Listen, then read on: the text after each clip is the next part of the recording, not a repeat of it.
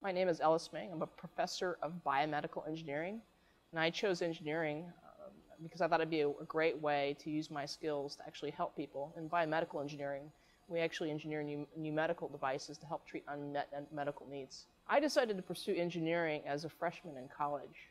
I actually started off life as an astronomy major and decided very quickly that astronomy was just really physics with a few astronomy classes, and that wasn't really what I was interested in. My research right now is heavily focused on pediatrics, in fact, and we moved to this because we felt that there was actually a synergy between the micro devices that we make and actually the size of those patients. And in fact, as we got into this area, we learned that pediatrics are often considered a rare and orphan condition, and so that actually came to us as a challenge, and it motivated us even more to get in that area.